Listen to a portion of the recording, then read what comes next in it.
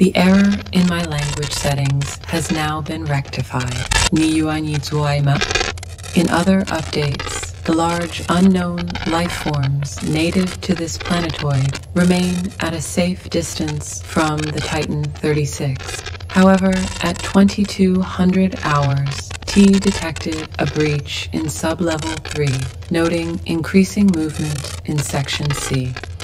It appears that a smaller variant of the life form infiltrated the ship. This variant moves at much swifter speeds and, whether intentional or unintentional, pose an immediate threat to the ship's structural integrity and the safety of my primary user.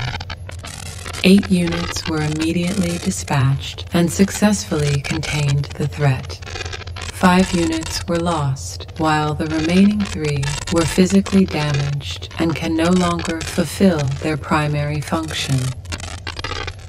Sub-level 3 has now been permanently sealed, with the latter 3 units posted and standing watch at all times. My primary user has not been informed of these updates and remains safely secured in his quarters. 我想让你快乐